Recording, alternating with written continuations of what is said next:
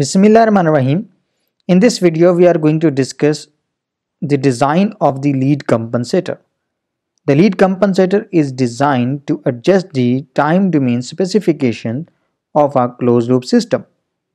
The PI compensation and the lag compensation both are used to eliminate the steady state error in your system. But lead compensation is used to improve the time domain specifications of your closed loop system. So first of all, we will see the steps which are used for the design of the lead compensator. So the first step for the design of the lead compensator is that from the performance specifications determine the desired location of the dominant closed loop poles. So that is the first step. Once you determine the position of the dominant closed loop poles, then draw the root locus of the uncompensated system and determine whether the roots are on the root locus or not. And if they are on the root locus, it means with the adjustment of the gain k, you can get the desired closed loop position. But if the closed loop poles are not on the root locus, then you will have to compensate the angle deficiency with the help of the lead compensator. Right? So by drawing the root locus of the uncompensated system, determine whether or not the gain compensator can yield desired closed loop poles. If not, calculate the angle deficiency, and this angle must be contributed by the lead compensator. Once you determine the angle, then assume the lead compensator that is given by this expression, that is the gain of your lead compensator is Kc. This is defining the 0 and this is defining the pole of your lead compensator. And this transfer function can be written like that Kc into S plus 1 by tau, taking tau common out from here and alpha tau common out from here. So alpha will be cancelled out with this one. So you will be left with this transfer function. So this is the position of the 0. So I am going to write it equal to Zc, and this is the position of the pole. So let's suppose that is equal to Pc. So Zc is equal to 1 by tau and Pc is equal to 1 by alpha tau. So this is the pole 0 map of the compensator. A 0 is introduced at 1 by tau, that is this one, and the pole is introduced at 1 by alpha tau. So as the pole is on the left side of your 0, so this alpha must be between 0 and 1, because if the alpha will be lesser than 1, then your pole will be on the left hand side of your 0. So after assuming the compensator transfer function, you are going to determine the position of the 0 and the pole looking at the angle that is to be compensated by your lead compensator. So alpha and t are determined from the angle deficiency, and the Kc, that is the gain of your lead compensator, is determined from the requirement of the open loop gain of your system. After this, the fourth step is if the static error constants are not specified, determine the location of the pole and 0 of the lead compensator so that it contributes the necessary angle deficiency. If the static error constants are specified, then you will have to just look at the position of the 0, and according to the error that is specified, you will look at the position of the pole. If no other requirements are imposed on the system, try to make the value of the alpha as large as possible. Large value of the alpha generally results in a larger value of the static velocity error, which is desirable because we know that for the ramp input, the steady state error is 1 by kV. Higher the value of kV, the steady state error will be reduced. So kV, that is the static velocity error, is calculated with the help of this expression, right? So in this, if we look at the this part, this is the compensator transfer function. So applying the limit over this compensator transfer function, so we can get 1 by 2 pi r square, that is 1 by 2 pi r square, into 1 by alpha tau. So this is the position of the pole, and this is the position of the lead compensator. So we can get this portion will be 0 if we apply the limit, this part will be 0. So what we will be left with? We will be left with kc into 1 by tau divided by 1 by alpha tau. So this can be written as kc into alpha, applying the limit over the transfer function of your compensator, right?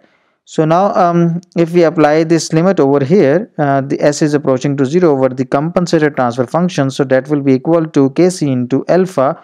So limit will be left over this one, s into g of s. So you can write this transfer function like this.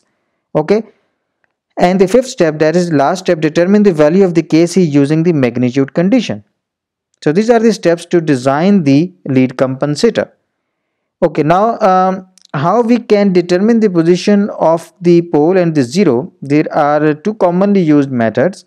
There are infinite many solutions for this one. You can select the position of the zero and the pole such that the time the required specifications are met, and infinite combinations are possible to compensate the angle deficiency, but I am going to discuss the one which will give you the maximum value of the static error constant, so that your steady state error is also minimized. So what is the procedure? Let's suppose that this is the desired position of the dominant closed loop poles. So first of all, you are going to draw a line which is parallel to the real axis and passing through that pole. Let's suppose that pole is P, and then you are going to join the pole with the origin with the help of a line. So that is this one, right? So first step is this one, second step is this one, and the third step is that you are going to bisect the angle which is formed by between this line and the line joining the origin. Once you bisect this angle, then you are going to draw two lines at the angle of phi by 2 from this line, right? So this is the bisector line, and here you can see this line and this line, they are at the angle of phi by 2 in this direction and phi by 2 in this direction. So what is phi? Phi is basically the angle deficiency which you are going to calculate with the help of the position of the desired closed loop position, right? So by calculating that angle deficiency, you are going to draw these two lines, and where these two lines will intersect the negative real axis, those points will be considered as the points where you are going to introduce the compensator 0 and the pole. So these are the steps. First of all, draw the line, join the pole with the origin, bisect the angle, draw the line of phi by 2, and intersecting with the negative real axis are the desired zeros and compensators. Okay, so those are shown over here. This is the diagram from your textbook. Okay, another method that is a simplified method, but it is not optimized because it will not give you the high value of the static error constant. It may or may not give. So that method is constant one pole of the system with the compensator 0, right, and determine the position of the pole of the compensator by the angle condition, and just apply the compensator with that value of the pole and the 0. Okay, now let's look at the design of the lead compensator with the help of an example. So let's suppose that we have this system that is shown in front of you. This is the feed forward transfer function g of s, right, and the unity feedback system h of s is equal to 1 in this case, and we want to design a compensator that will be introduced over here. Let's suppose that is d of s. So such that the zeta, the damping factor of the resulting loop, is equal to 0.5 and the natural frequency is 3 radian per second.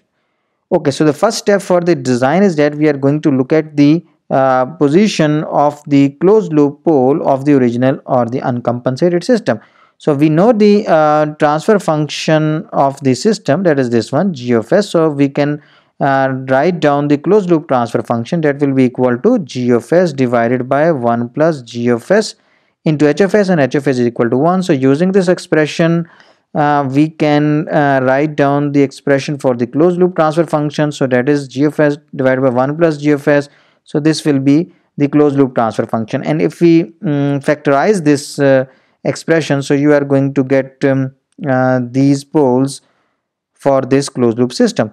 So if we sketch the root locus of this system, here you can see that this pole, one pole is at the origin, s is equal to 0, and the other pole is at -1. So you can see from here that this pole is over here, and this pole is over here. So the root locus is like that when you will increase the gain k, if it would have been a simple, there would have been a simple proportional controller. So when you will change that k, so these poles will move like this, and for a certain value of the gain, that is this one. So your closed loop poles are at this position, right? At from here you can see this is the pole. This pole is at minus 0.5 and plus minus 3.1225j. So that is this one, right? This one and this one. So this is the position of the closed loop poles for this uncompensated system. And what is the natural frequency over here? If you compare it with the standard second order system to zeta omega n s plus omega n square, so omega n square is equal to 10. So with this comparison you can find out the natural frequency of the uncompensated system. And similarly, by comparing 2 zeta omega n with 1, because you have 1 over here, you can find out the damping factor. So damping factor for this closed loop pole pair, conjugate complex pair, so these will be at the zeta line, that will be equal to 0.1581. okay, now let's look at that where these closed loop poles should be, so that we have the zeta is equal to 0.5 and the natural frequency is 3 radian per second. So now let's take this equation, s square plus 2 zeta omega ns plus omega n square, this one, and we use the parameters which are desired. So desired zeta is 0.5 and the omega n is 3, and this omega n is 3 square. So this is the characteristic equation of the desired poles to get the desired time domain specifications. Okay, so from here we will get this equation, and if we calculate the poles, find out the poles with the help of this one from this characteristic equation, so the poles comes out to be this one. So this is the desired position of the poles, closed loop poles. So now if I locate those poles over here, these are the desired closed loop poles, but the actual poles are over here, right? So there is a difference. The desired pole, this one, is not at the root locus. So now what we will have to do, simple gain adjustment will not work, because if we change the gain k, so these poles will move over this root locus, right? But our desired poles are over here. So we will have to introduce a compensator. Simple gain k will not work, right? So looking at the root locus, you can finalize that either the compensator is required or not. If the simple if these desired poles are over the root locus, simple gain adjustment will work. But as these closed loop poles are not at the root locus, so you will have to introduce a compensator to meet the design and to meet the desired time domain specifications. Okay, so this is our desired closed loop pole, and if I look at its position, its real part is minus 1.5 and its imaginary part is this one, right? And if I join this one with this one, the origin, so this will be equal to omega n, because it's a second order pole. One pole is over here and the other pole will be over here, a second order equation. So second order dynamics will define all the parameters. So omega n is equal to 3 over here, and as we desired the zeta equal to 0.5, so taking the cos inverse of 0.5, you will get the angle of 60 degrees. So this line will be making the angle of 60 degree, and the omega n is equal to 3, right? So this is the position of the desired closed loop pole, which is not at the root locus of your uncompensated system. So we will be introducing a compensator in such a way that now your root locus passes through this point. Then you will get the desired time domain specifications. Okay, so now let's calculate what is the angle deficiency, because we need the pole at this point. So our open loop poles are at this point, s is equal to 0 and s is equal to -1. So first of all, we will look at the angle because of this pole with the desired closed loop pole position. Okay, so let's draw a line over here and let's calculate this angle. So how to calculate this angle? You can consider this triangle, right? And you can calculate, you know about this angle. So total angle is 180 degrees. So from 180 degree, if you subtract the 60 degree, so this will be 120 degrees. So this is the angle because of the pole which is sitting at the origin from the desired closed loop pole. Okay, so that is 120 degree. Now let's calculate the angle because of the second pole, second open loop pole with the desired closed loop pole position. So that is this one, right? So we need to calculate this angle. Okay, so how to calculate this angle? So if I zoom this, and then you can observe, you can consider this triangle, right? This triangle, and in this triangle your this base is equal to zero point 0.5, and this portion is equal to 2.5981. So using this information and the tangent property from your trigonometry, so tangent inverse of this y, and this one, let's is x y over x, will give you this angle, right? And this angle, so subtracting it from 180, you will get this one. So if we calculate this angle over here, this will be equal to 100.894. The 60 degree is for this one, not for this, right? So this angle is equal to 100.894. So now we were calculating the angle deficiency. So this is our desired closed loop pole. So we will look at the angle of g of s into h of s, that is the open loop transfer function at this point. This is our s1, that is the desired closed loop pole, and that should be the multiple of plus minus 180 degree if it is the part of the root locus. So we will apply this angle condition, and then we will see that how much angle difference is there. So our open loop transfer function is 10 over s into s plus 1. So the angle contribution by this pole and the angle contribution by this pole, right, at the desired closed loop pole. So first of all, we are going to calculate this angle. So this will be equal to 180 minus this one, and that comes out to be 120 degree, that is this one. And then the angle contribution of this pole, so that will be 180 minus this one, and this we have obtained from this triangle. Okay, so now the total angle at the desired pole with because of your open loop transfer function, so minus 120 minus 100.894, so that is this one, and this should have been minus 180, right? It should be minus 180. So what is the angle compensation that is required? 40.894 degree. So this is the angle deficiency, and your compensator will have to fulfill this deficiency so that your root locus passes through the desired position of the closed loop poles. Okay, so now moving towards step 3. Now let's calculate the position of the 0 and the pole of the compensator. Okay, so first of all, just mark this point. This is our desired pole position P, right? And we are going to draw a horizontal line parallel to the real axis. Okay, so that will be passing through this point.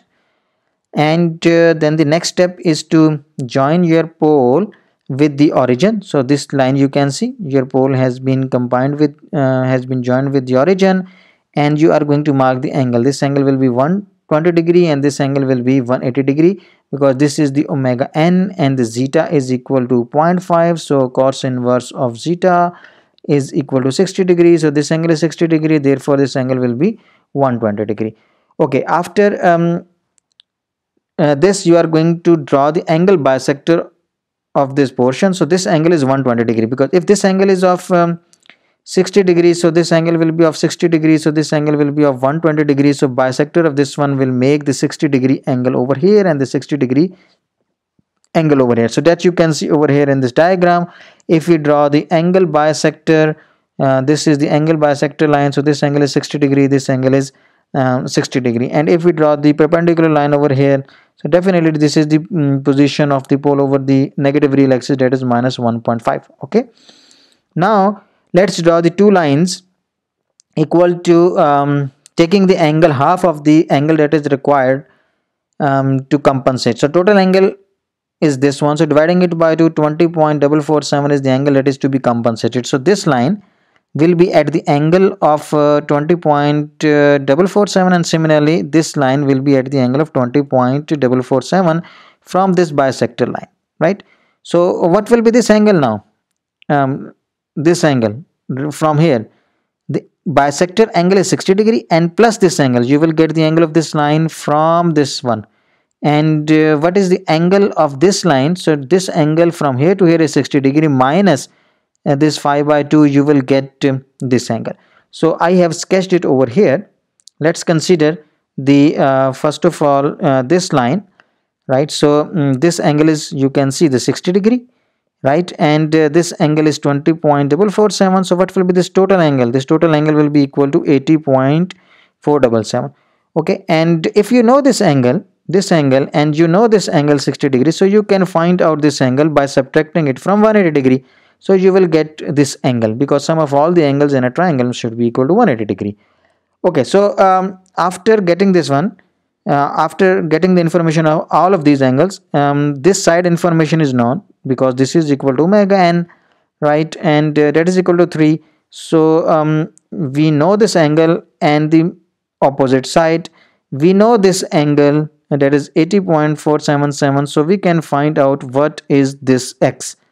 Let's suppose this is x. So we can get this point by using the law of sines. So law of sine can be applied. So that is this distance is x. So x divided by the sine of the opposite angle.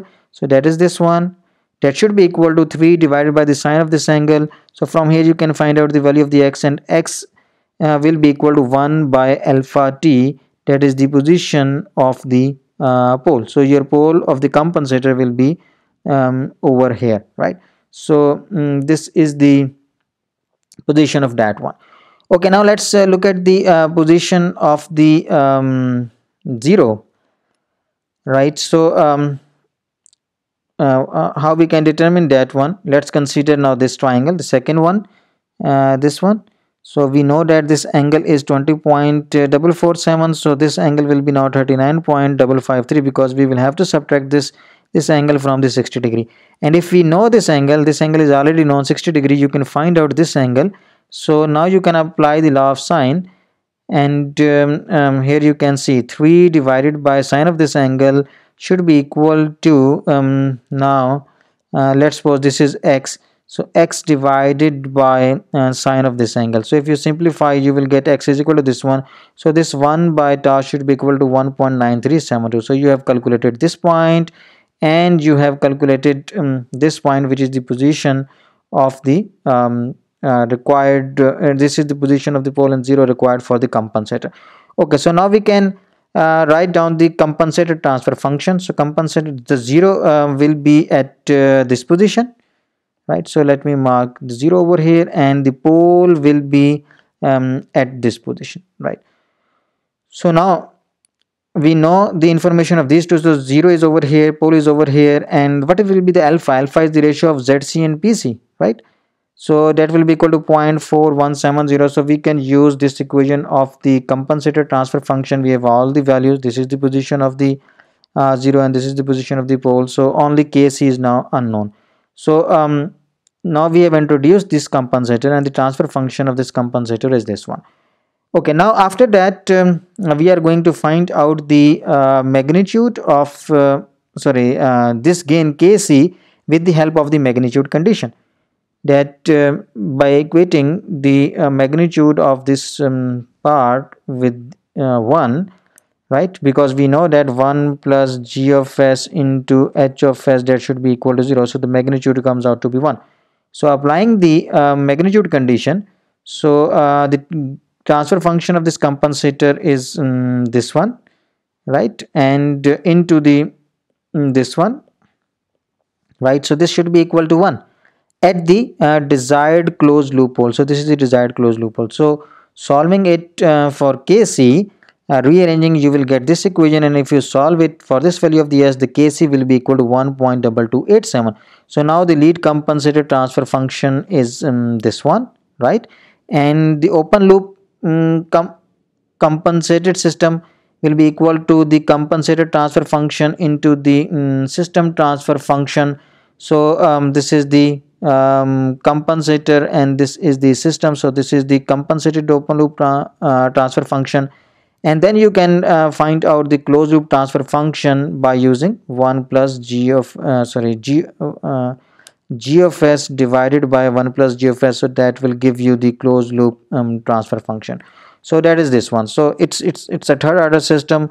There are the two complex poles which we have set at the desired position, and one um, uh, real pole over here. So if we factorize this equation, you will get these position of the poles. These two are the complex conjugate pair, and this one is the a real pole.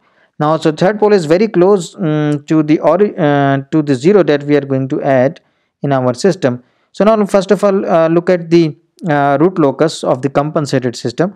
So these are the two poles. One pole is at 0 and the other one is at -1. These are the system poles.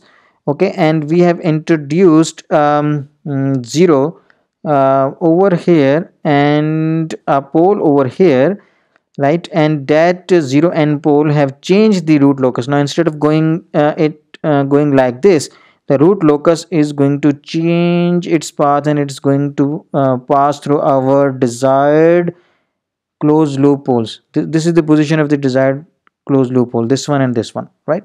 So this is the desired position, and that is minus 1.5 and 2.5981, and here you can see a root locus is passing through that one by the introduction of this 0 and this pole. And the closed loop pole that is at this position, that will not affect the transient response significantly, because it is very close to the 0. So third pole is close to the added 0, so will not affect the transient response. And the transient response, which is basically because of this dominant pair of the closed loop pole, second order pole, and now we have changed the root locus such that it passes through that one. So for the selected gain, we will get the desired time domain response. Okay, now let's calculate the static velocity error for this compensator. So that is equal to this one. If we just place all of these values and simplify, we will get kb equal to this one. Okay, now let's look at that how we can find out the position of the pole in 0 by the simplified method. So I am going to repeat the step 1, step 2, 3 and 4, sorry, with the help of the method 2.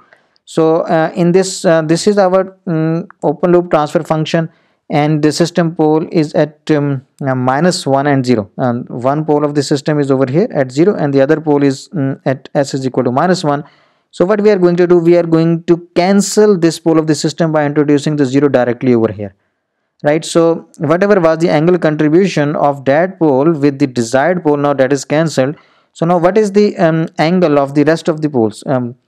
If we are going to introduce a pole over here, that is a system pole, so this is going to make the angle of 120 degree. So where should be the other pole?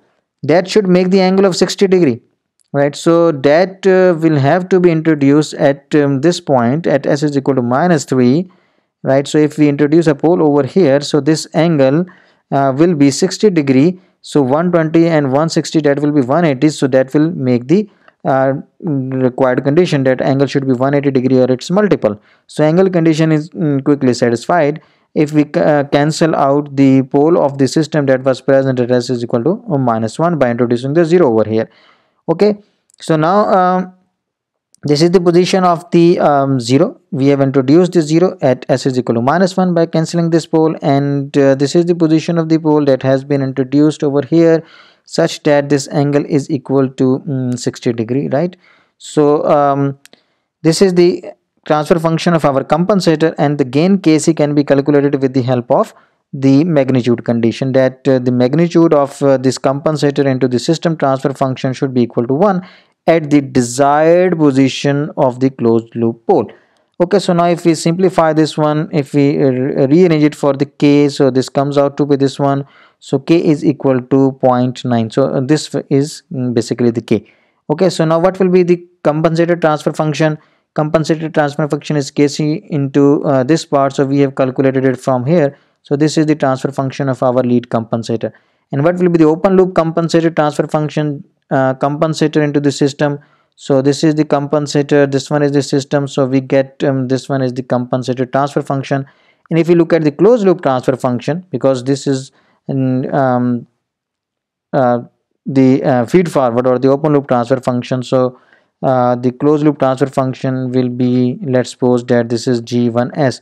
So G1s divided by 1 plus G1s, so you will get this expression. Okay, now you can find out the kV, the velocity error. So by applying the limit s is approaching to 0 over this one, s into open loop transfer function, and the open loop transfer function is this one. So taking the value, so this comes out to be 3. So if you remember from the previous case, the kV was equal to 5. From this method, this is an easy method, you are getting k is equal to 3, but your steady state error for the ramp input will be higher for this particular case. You are meeting the time domain specifications, no doubt, because your desired pole is at the correct position, and your root locus is passing through that one. You have the pole, desired pole at this position, but your steady state error over here will be high because the kV is the smaller one. So the first method that we have discussed for the design of the position of the pole and zero of the compensator, that is a better method, an optimized method. So the kV of the method 2 is less than the kV of the method 1, and steady state error is the inverse of that kV for the unit ramp input. So steady state error in the first method will be lesser than the steady state error of the second method. Here I have taken the figure from your textbook for the compensated and uncompensated step response. So this is the step response of your compensated system using method 1, and this is the step response of the uncompensated system, and this is the step response using the method 2, and the uncompensated system response is this one. Okay, so now if we look at the ramp unit ramp response, so this is the unit ramp input to your system. Okay, and here is the response, and this is for kV equal to 5.131, that is method 1, and from the method 2 you have this response. So here you can see the steady state error for the second method is larger as compared to the steady state error for the method number 1, because in that the kV is equal to 5.31, and it is higher than the static velocity error in the method number 2. So if these static errors are defined, then you will have to select the position of the pole and zero accordingly. Otherwise, if these are not specified, always try to use the method 1 for the design of the lead compensator, so that along with the time domain specification you have the minimum steady state error.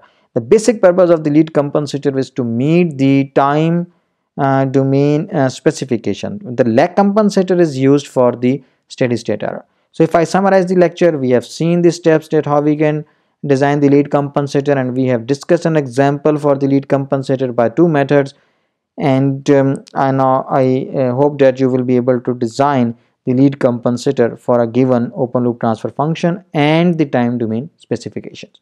That's all from this video. Thank you very much.